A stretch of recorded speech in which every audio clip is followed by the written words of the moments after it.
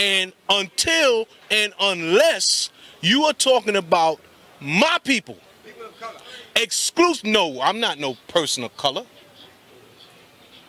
Go ahead. Colored people are what we commonly refer to as white people. That's right.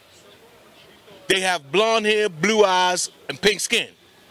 As a rule, across the board, on every continent, when you see populations of black people, you see brown hair, brown eyes, and brown skin. That makes brown people. That don't make colored people. When you look at what we commonly refer to as white people, European people, Caucasian people, you are looking at black hair, blue eyes, and pink skin. Red hair, green eyes, and pink skin. Blonde hair, blue eyes, and pink skin. In the same family. That's colored people. So, can I ask you a question, Elder? Of course. So, what about the Aborigines with blonde hair that are black?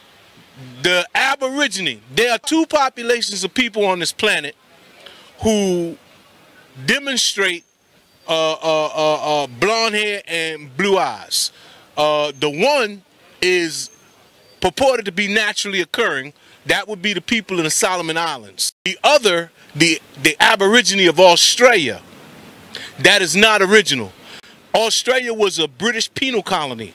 They sent white male criminals to Australia. So my brother. So now understand, if white male criminals are in Australia and you have white male criminals breeding, there's no white women.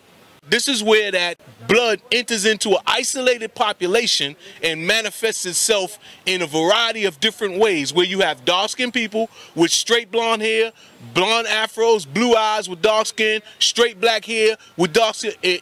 That is an admixture that was introduced into a relatively isolated population.